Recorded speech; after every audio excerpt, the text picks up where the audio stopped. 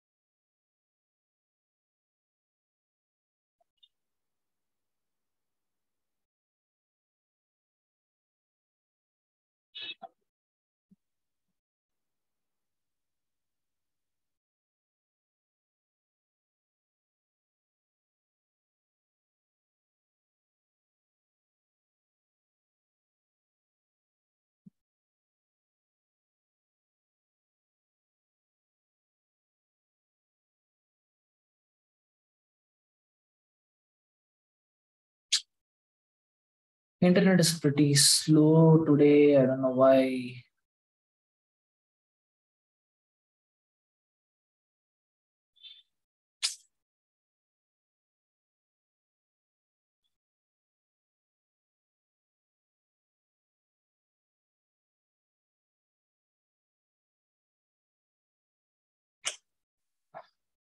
OneDrive is not opening. It should be done.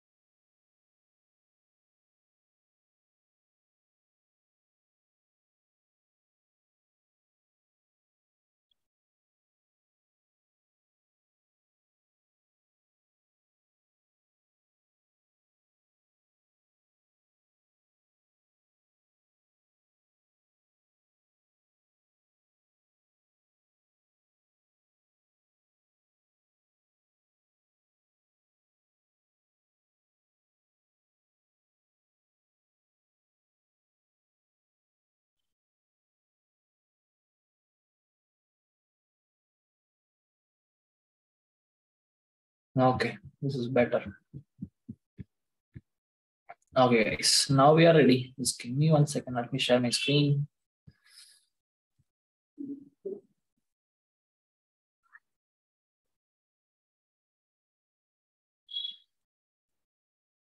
Right.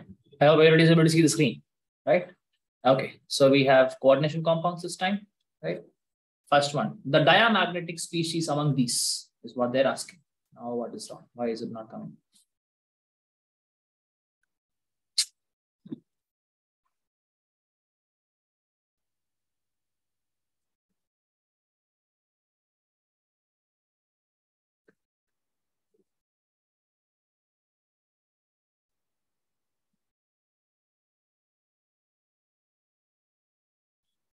Okay, now I think it's now fine. So you have to find what are the diamagnetic species here. Diamagnetic species are not going to have any unpaired electron. All electrons are paired, right? So now here I understand that nickel is in +2 oxygen state. Nickel is 3d8, 4s2, right? Now if it is going to be Ni2 plus, these two electrons are gone and we have 3d6. And 3d6, 1, 2, 3, 4, 5, 6. Right? Now you see that this is a weak field ligand. Weak field ligand pairing won't happen. Right? So they still have unpaired electrons. This cannot be the answer. Next, NiCN4 2 minus. Again, if you calculate the oxygen state, it is going to be +2.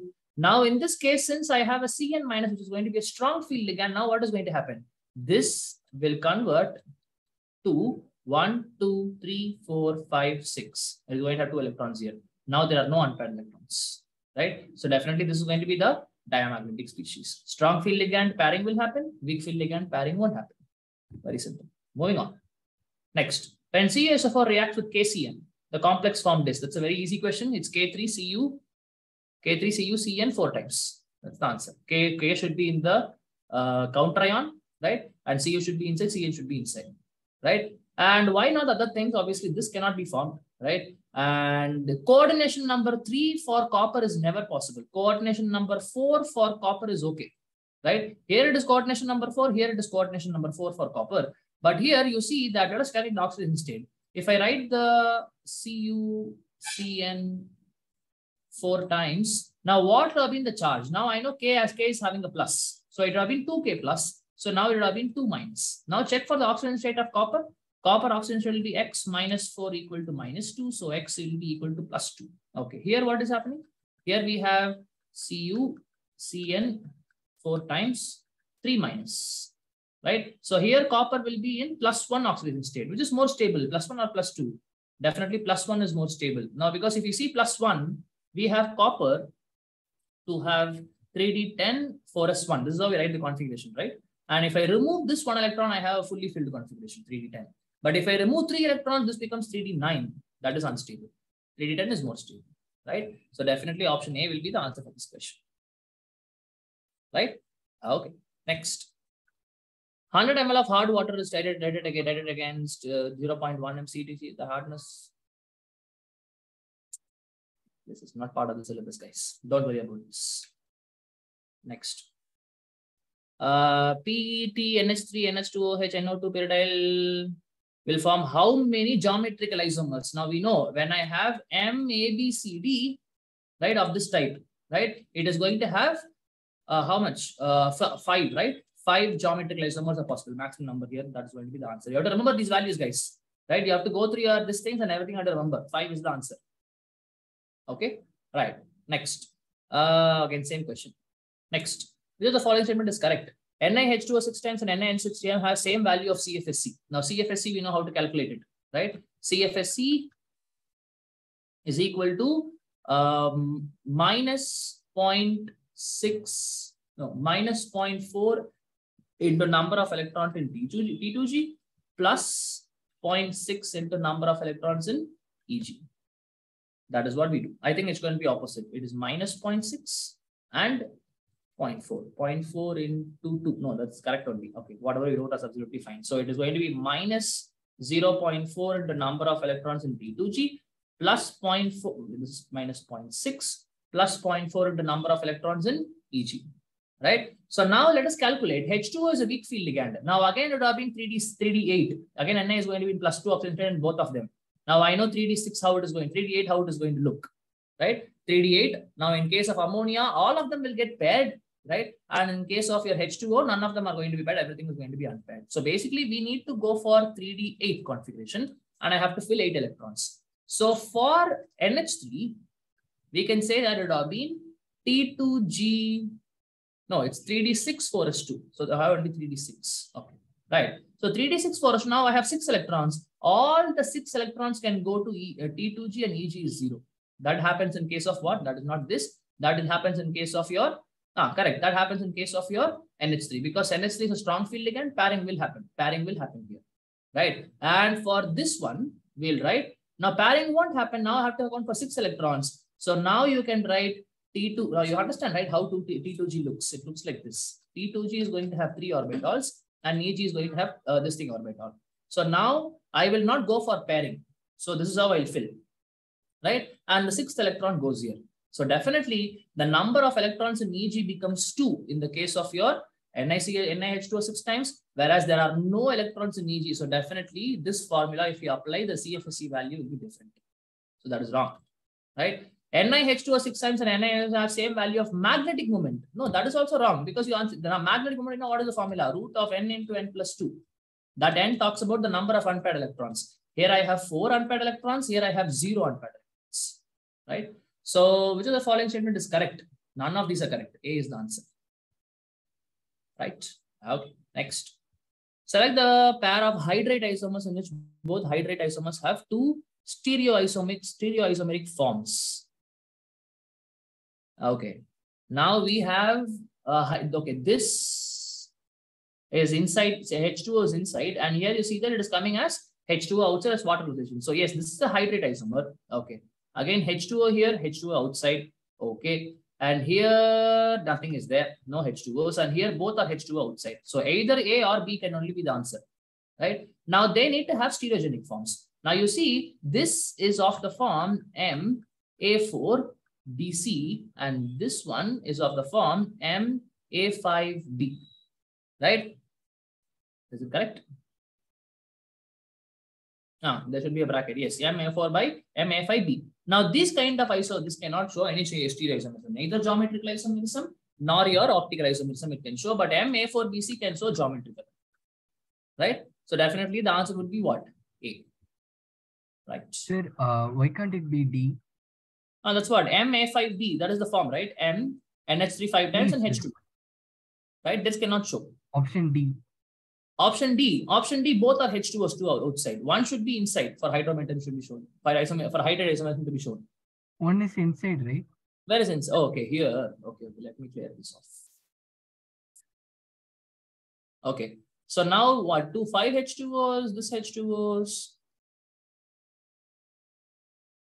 Oh, okay.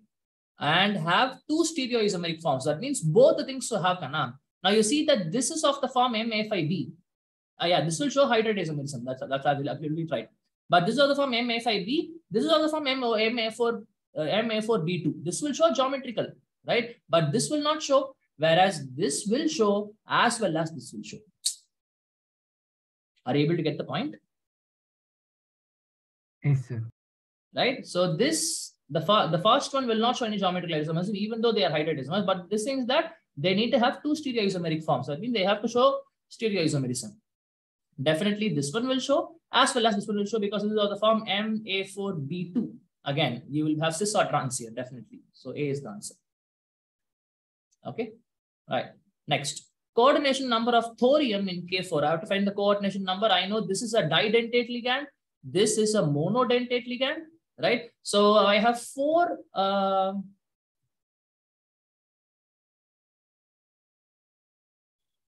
It cannot be more than 6. But thorium can have 8, 10. Yeah, thorium can have 10. But 10 are possible, first of all. Okay, fine. So they have here I have 4 into 2 becomes 8, right? And I have 2 monodentate ligands, 2 into 1 will become 2. So these 2, if you add, I'm going to get 10. 10 will be the answer. Right? C2O4 2 minus is C2O4 2 minus. It's not minus. C2O4 2 minus it is oxalate. Sir? Sir, here K4 is there, right? So it should be like power plus 4, right? For the anionic. Minus 4. That minus coordination 4, complex will have minus 4. Yes. Yes, sir, minus 4. We need to equate it, right? What do you mean equate it? Like 4 into minus 2, 4 into 2 plus 2 into what is this? 0. OH2. What is this? 0, right? OH2 something but H2O, 0. Yeah. Okay, 0. That is for oxidation state. Why are you even going for oxidation state? They're asking for coordination number, right? Coordination number is what? Coordination number is the number of monodentate ligands attached. But in this case, I have a didentate ligand. So I'm multiplying it by 2. That means I'm considering a didentate ligand as 2 monodentate ligands. That's what I'm trying to do. Right? Got it. Okay, next. Which are the following? Yeah. So can you go to the 4th question for a second? 4th question. Okay. Yeah. So actually this we didn't do this. Okay, answer is 5. Okay. So actually it should be 3, right? Number of geometrical isomers. What is given in your textbook? MABCD? Actually, the possible isomers are 2 cis and 1 trans, right? So it should be 3. MABCD. No, I can have A, say for example, A cis with this. Okay. Yeah, you're given 3 possibilities. Yes, absolutely. Right. So I can show you guys. For example, you have only this thing, right? If it is M, A, B, C, D, E, then it becomes 5. Correct. In coordination number 6. Right. Now here in the structure, you see that A and D are cis, right? And A and C are trans. This is one structure you can write.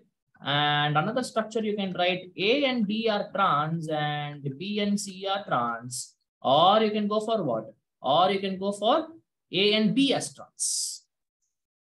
And so I have a doubt, sir. Yeah. Here NO2 is an ambident ligand, sir. So it can go 5 isomers also. No, they're asking only about geometrical isomers. They are not asking anything about structural isomers. That comes under structural isomerism. Oh, yes? Yes. Right? So only 3 possibilities. Either A can be trans with C or with D or with B. Only 3. Yes. Sir, so here we are fixing the position of A and then and then rotating other than. Yes, absolutely. That is how you should do it also. So that you will not be able to get redundancies. That is, multiple times you will not get the same compound. So that's Sir, A can be cis with B also. It is cis with B. Here it is cis with B. These are the possibilities now. Right? You fix one and change other things. That's it. Right? Okay, next. Right, which of the following will not give test of all the ions present in it? That means if I go for this K2, Fe2SO4 thrice and 24H2O, this is of the form what? This will definitely not give, right? It's going to give me K plus and FeCN6 3 minus, right? And which will not give test of all the ions? Obviously, it's going to be only C. Rest of all are okay. Rest of all are normal double salts. Double salts will give me all the ions, right? Your coordination complex, the coordination sphere will not dissociate. That's what you have to understand, right? Next, the coordination number of a central metal atom in a complex is determined by number of, what happened? Sir, can you show the before question?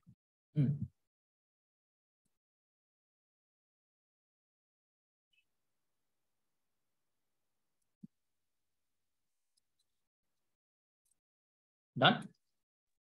Sir, can you explain this? So basically, when I'm going to dissolve it in water for first one, I will get K plus, I will get Fe2 plus, I will get SO4 2 minus.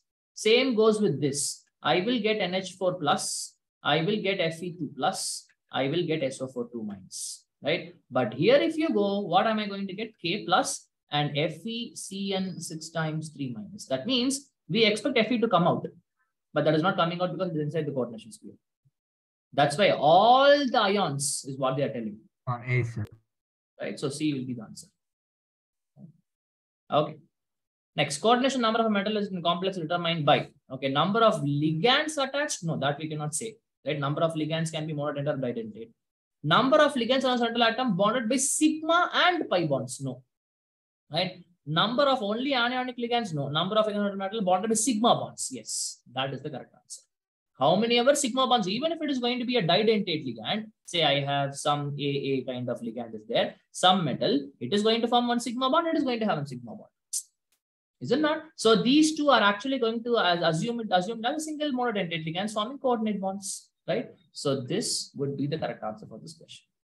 We said coordination number of thing, but the number of monodentate ligands, and each monodentate ligand will have only one sigma bond. I cannot have more than one sigma bond between one ligand and one metal. Right? So that's the answer. Next, when potassium hexachloridoplatinate is dissolved in water, hexachloridoplatinum. So potassium is outside, platinum is there, and Cl4 hexachloro, PTL6, whatever I have the compound, right? Obviously, it is going to contain 6 moles, 6 ions per molecule. Obviously, it is going to be K4. Okay, I think it's K5. Anyways, next, does not contain Cl minus. Yes, that's absolutely true. Is it not? Right? Because this one is not going to give me Cl minus because Cl minus is inside the coordination sphere. right? It reacts with AgNO3 to give AgCl. No, absolutely. Only if Cl minus can come out, it will be able to react with AgNO3 from AgCl. Again, this is not wrong. This is not correct. Contains K plus PT4 minus and Cl minus, again wrong. So answer is D. Sir, what will be the subscript for K2? Right? Oh, this one you can easily find now. What should have been the case? Now you see that this thing is going to be in +4 oxidation state, and this thing is going to be -2 oxidation, -6, mean total -6 for chlorine. So it will become 2, -2, right? So there will definitely be 2 K plus ions, so that 2 minus is getting cancelled. Yes, sir. Right? So it should be K2 P3Cl6. Right? Okay, next. In AgCN twice the number of pi bonds, what I have is very simple. So Ag, now we have Cn like this and another Cn like this. Okay, now you understand that these are sigma bonds. I understand, but if you check for Cn, this is having 2 pi bonds and another Cn having 2 more pi bonds. So obviously the answer would be 4. That's it. Very simple.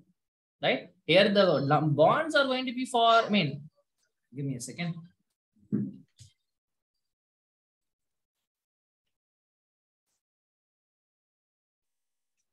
Right? The bonds between your ligand and metal are sigma bonds only. But in the ligand, I have a triple. I have a pi bond. Right? That is why I have to compare. Okay, next. Give the order of chelating effect of the following ligands. Now that's very simple, right? Chelation, more and more is this thing, more and more is the density, more and more chelating effect it will have. Very simple, right? So EDTA should come first, right? And EDTA coming first, there's only one option. Yeah, that's the answer to this question. EDTA is of excellent ligand that is going to form easily chelation. What is chelating effect? Ring formation. Right? It is the ring formation, right? Okay, next.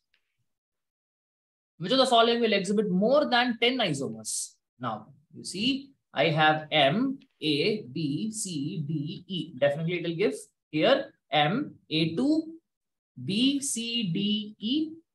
Right? That also will give here also M, A, B, C, D. M, A, B, C, D, E. Again, all of them are having all different things. Definitely all of these will give. Right? How are we finding this? No, Gana, you have to remember, if you try to draw the structures of these, it will become very difficult. You have to understand that for a particular form, for a particular, like say, for example, Ma2, B2, C2, how many isomers? You have to know. If not, you'll not be able to answer these kind of questions. So for this, how many isomers? Ma2, B2, C2, if you check, it will show facial and viridian. No, that is Ma3, B3. Ma2, B2, C2 will have now all cis and then A and B, trans. I think you'll get 6 for this. Check your textbook. They are given the structures also. Okay. I don't have to remember because I'm not going to write the examination, but still I'll be able to answer the questions if the questions are asked, right? But you should be knowing, right? What number of isomers for what different forms. Writing the structures and taking it out and writing individual structures are very, very difficult. You lose a lot of time in that. So it is better to make some table or you refer some book and get to know what are the possibilities. That's the best way. Okay. Okay. Right. Next. Which of the following is found when excess of casein is added to the copper sulfate solution? We know what is the answer. See. Next. The correct IPAC name of Mn3. Okay, fine. Mn3CO12. Now you understand that Mn is going to be in 0 oxidation state, right? So it should be manganese 0. Is it not? It cannot be manganate. Manganate will happen for what? Manganate will happen for negative charge, right? It should be just manganese 0. And obviously you see the 12 carbon atom means you use in organic chemistry also dodec. If it is 11 means you use monodec, right? Decane is 10, 11 is monodec and dodec is 12, right? So obviously the answer will be B. Next. Complexes of MX6 and MX5L exhibit of type do not show geometrical isomerism. Obviously, we know that, right? Geometrical isomerism is not shown by complexes of coordination number 6. That is absolute bullcrap, right? They definitely show geometrical isomerism because coordination, but different forms will not show, right? So this is true, but R is false. D is the answer. Next, what is the IUPAC name of this? Is very simple. Now you understand that x minus 1 equal to plus 2. How am I writing this? Remove this 2 CLs, right? You will put 2 minus, right? Sorry, 2 plus. That is what I'm equating it to. And this thing is going to be neutral, and Cl minus is going to be the minus 1. So x is going to be plus 3 oxidation state for cobalt. Okay. Now once that is done, then we can start writing the name. Now again, this is your cation, this is your anion, right? So we'll name the cation first, and in the cation or anion doesn't matter. We have to name the ligands first. Okay. So we have pentamine, right? Chlorido, cobalt, 3 chloride. That's the answer. Okay. Pentamine, chlorido, 1 chloride only, chlorido, cobalt, 3 chloride, because oxidation state is plus. Right. Moving on, a coordination compound has a formula C4CH and is not liberated ammonia but forms a precipitate with AgNO3. But forms a what? It forms a precipitate with AgNO3. Write the structure and IUPAC name of the compound. They're telling that AgCl is getting formed. That is what the AgNO3. This is like from Werner's theory. This is right. So I need to have all the 4 ligands of ammonia attached to this, right? And 2 of the Cls inside, so that the coordination number becomes 6, and 1 Cl is outside. That will be able to get me AgCl, right? And obviously, this is the structure, and the name of the compound is very simple, right? It should be what? This is cobalt will be, and again plus 3 of 100 we calculate, right? So it's going to be what? How many? If it is 4 tetramine dichlorido, and now we have cobalt, 3 chloride. This compound. Okay. Right. Next. Out of the following 2 coordination unities, which is chiral, optically active. Now remember, guys, your trans will never be optically active. Always cis only optically active, because trans will have a planar symmetry. Okay. Cis will not have any planar symmetry. And that is what you have to understand. Trans will never show. Sure. Okay. I have geometric isomers, cis and trans. The trans will not show, but cis will show, because trans is going to have a planar symmetry. Sir, okay. Sir, can you show the previous question? Sir, here they didn't tell like how many AgCl is precipitating, right? Yeah, that doesn't matter. No, they are telling. So they're telling that 3 chlorines and 4 NH3s are there. Now we have to understand. We have to make coordination number 6. That is for sure, right? So 4 will come here, and if at all you want to have coordination number 6, out of the 3 chlorines, 2 should be inside. Then only the coordination number becomes 6, and 1 Cl should obviously be outside, and that is capable of producing AgCl. Okay. Right. Okay. Next, fine. Write all the geometric isomers of this much, and how many of them will exhibit optical isomerism. All of them will exhibit optical isomerism. Doesn't matter, right? And we already showed you M, A, B, C, D. A trans with B, A trans with C, A trans with D. All of them will show optical isomerism. No problem in that. Okay, right. Next, state the reason for the following. CO is a stronger complexing reagent than ammonia because of what? Because it can form sigma as well as pi. It is a sigma donor as well as a pi acceptor. Now, you know, metal carbon is the back bonding, synergic bonding will happen, right? So you can form a normal coordinate bond from carbon to metal, and also you'll be able to make this back bond, or it is also called as a synergic bond.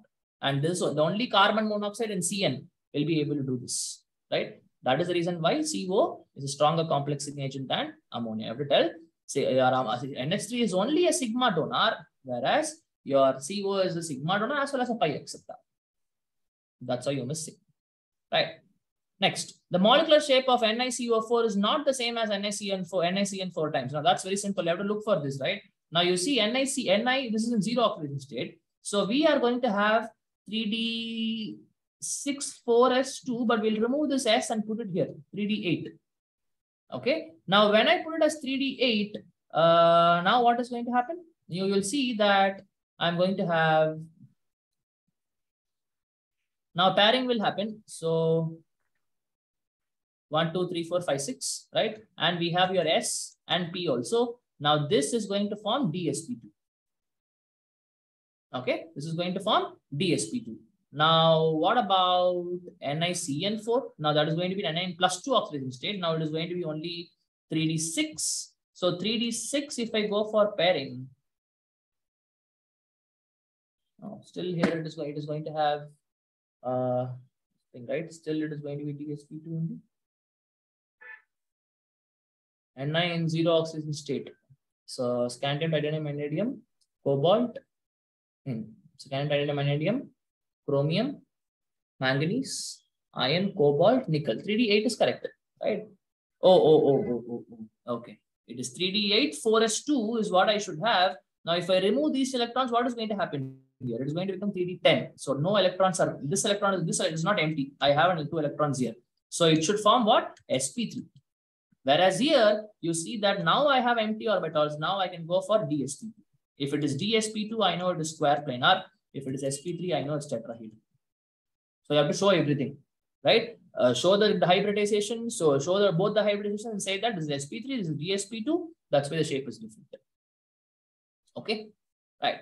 Next, what is a ligand? Give an example for bidentate ligand. Ligand, we know. Ligand is anything which has a lone pair and capable of donating it. Right? Capable of donating it to a metal or to, okay, in general to a metal.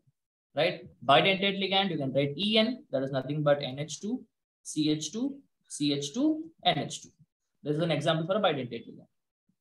Right? Okay. Explain as to how 2 complexes of this have different structures but do not differ in their magnitude. Yes. Yes, what is the issue? Okay, right. Now we understood that these 2 are going to have different, shapes, different structures. One is this is DsP2, so it is going to be square planar, and this one is going to be what? This one is going to be tetrahedral, right? But do not differ in their magnetic behavior. Look at the previous one. None of them has unpaired electron. This also has no unpaired electron. This also has no unpaired electron. Magnetic moment for both of them will be 0. Right? That is why you're going to explain. Again, write the structure, write the electronic configuration, everything, make the hybridization, show the shapes, and then show the number of, what is that? Unpaired electron is 0 in both the cases. And that's why they have same magnetic behavior. Right? Next, what type of isomerism is shown by this one? And I know this kind of isomerism is what is called as your coordination isomerism. Right? That means what? I'll be able to shift your NH3 to here and CN to here. That, or say CR from here to CO's place and CO's place to CR. That is what is called as a coordination isomerism. Right? Why a solution of H2O6 times is in green color while a solution of NiCO colorless? Now understand that for any colored compound, I need to have DD transition happening. Okay, I need to have DD transition happening. Now, if you check for NiH2O6 times, it is going to have unpaired electrons. And those unpaired electrons can be going to higher energy level. But here there are no unpaired electrons, all electrons paired. Right? So there is no question of DD transition here. DD transition here is possible. That's why it's colored. That's why it's not, it is colorless. That's the other one is colorless. This term DD transition should be there in your answer. If not, the marks will be cut. Okay, right. But what is the IUPAC name of the complex? That's very simple. Now again, this is CO32 minus, right? So X minus 2 is equal to minus 1. X again is going to be in plus 3. Cobalt is going to be in plus 3. So it is going to be pentamine. This CO3 domain is carbonate, right? Carbonato, cobalt, 3 fluoride. Fluoride only, right? Very simple. Okay. Next. What is meant by crystal field splitting energy? Crystal field splitting energy is nothing but the energy difference between your T2G and EG, right? This is your T2G and this is your EG. The energy difference between this is what is called as your crystal field splitting energy. See, when I say CFSE, this S is stabilizing energy. Okay, this you cannot write a CFSE here. You have to write the full name. Splitting energy is the difference between your the T2G and EG, and CFSE. I gave you a formula. That formula is for CFSE. That's a lot of difference, right? Okay. On the basis of crystal field theory, write the electronic configuration of D4 in terms of T2G and EG in octahedral field when What is that? Delta naught is greater than P and delta naught is less than P. Now, you understand that whichever is higher, that won't happen. In the sense that here the pairing energy is lesser, that only will happen. That means pairing will happen. Right? In this case, pairing energy is higher, so pairing won't happen. Right? That's all you can understand. Now you have to go for D4. So we have T2G and EG. Now, if I have delta naught greater than P, that means pairing will happen, right? So all the 4 electrons you can put in EG and no electrons in EG, right? And in case of P greater than delta naught, pairing won't happen, right? Because P is very high. So in that case, you will write T2G3, EG1. That will be the configuration. Very simple. Okay, moving on. Specify the oxidation number of the metal in the following entities. This is not very easy. You can do this. So here it is X. Now this is neutral. This thing is -1, and this is also neutral, equal to +2. So here we'll get +3 for cobalt. Here TT X -4 equal to -2 is what I have. So X will get it as what? +2. Okay, here it is overall -3 charge, right? So X -6 equal to -3. So will be equal to +3 here. And for this, now you understand that overall complex is 0. So X, now you understand that this is neutral. This one is going to have -3 is equal to 0. So X is equal to +3. So this is also +3. Okay. So +3 +2 +3 +3. +3 +2 +3 +3 will be the answer. Okay. Moving on. Discuss the nature of bonding in the following components of the balance of valence bond theory. That and all, you can easily do it. You might have done humpty number of times how to do it.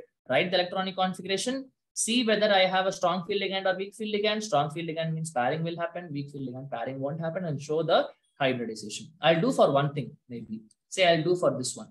And next, the rest of the things you can do. Right? Now, iron is going to have scandium, iridium, titanium, chromium, manganese, iron, 3d6. Right? Iron is going to have 3d6, 4s2. But now you see that it is going to have +2 oxidation state. So 3d, this is Fe2 plus. 3d6 is what I have.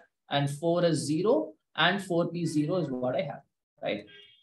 So 6 electrons, 1, 2, 3, 4, 5, 6, right? And here is Cn minus, so pairing will happen, right? So when the pairing happens, what is going to be there?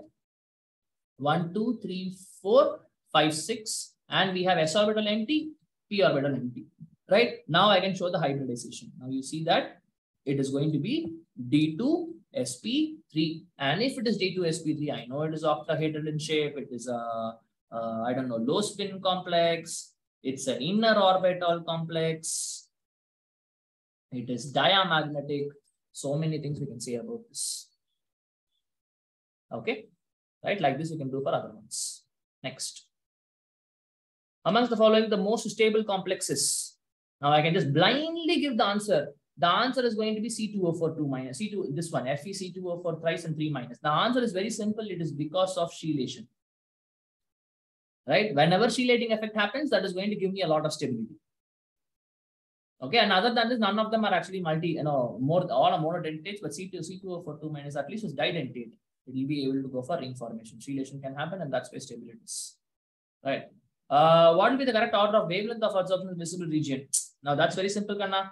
So now all you can understand is energy is inversely proportional to what is that? Lambda, right? And energy is directly proportional to stability. Okay, right. So now whichever is going to have the highest stability is going to have the least amount of lambda, right? Now you see that NO2 and H2, okay, NO2 minus is a strong ligand or weak ligand?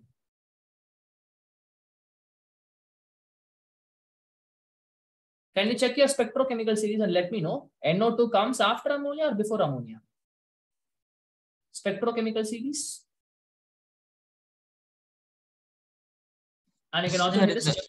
Sir, in the proportionality, sir, lesser energy means more stability, no, sir. Oh, so no. We are not talking about the energy of the molecule. We're talking about how much energy is absorbing. Okay, sir. Yes. Right? That is the difference here. Like it's energy absorbed. Okay, right. Now this is directly proportional to the strength of the ligand. Right? And it is also directly proportional to the oxidation state of the metal. So +2, +3 are there. +3 will have more this thing. Sir, the Anyways. stability. Sir, here energy given out should be if it's greater, then the stability will be greater, right? No, now we are talking about correct order of wavelength of absorption. We are talking that is the amount of energy getting absorbed. Now, why do you think the energy will getting absorbed? Say, in case of crystal field theory, if I speak, T2G and EG are there. Say, if the electron is here, it will absorb the energy and go to the higher energy level, right? And we know this difference in energy that is between T2G and EG. This difference delta naught is directly proportional to strength of the ligand. Is it not? A law, say for example, Cn minus will be able to create a large difference, whereas say Cl minus will be able to get only small difference. So which will absorb a lot larger energy? Cn minus, if at all I have, will absorb a larger energy because this electron has to go to higher energy level. And here it is a little easier. Are you able to understand? Yes, sir. Right? Okay. So tell me, NO2 minus comes before NH3 or after NH3 in spectrochemical series? Check and tell me.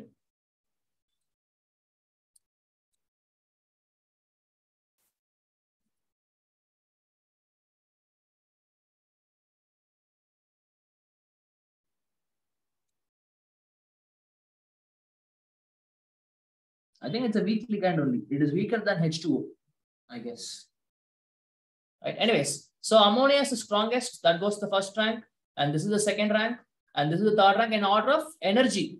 Right. This is an energy order. So exactly opposite will happen for wavelength. This will be first. This will be second. Okay, and this will be third. Okay, we're talking about lambda. That is inversely proportional to the energy. Hc by lambda is. Okay. Right. And we are done.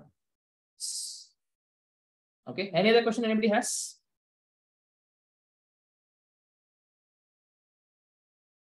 Okay. Fine. Thank you so much, people. We'll meet again on Sunday. Thank you so much. Thank you. Thank you. Thank you.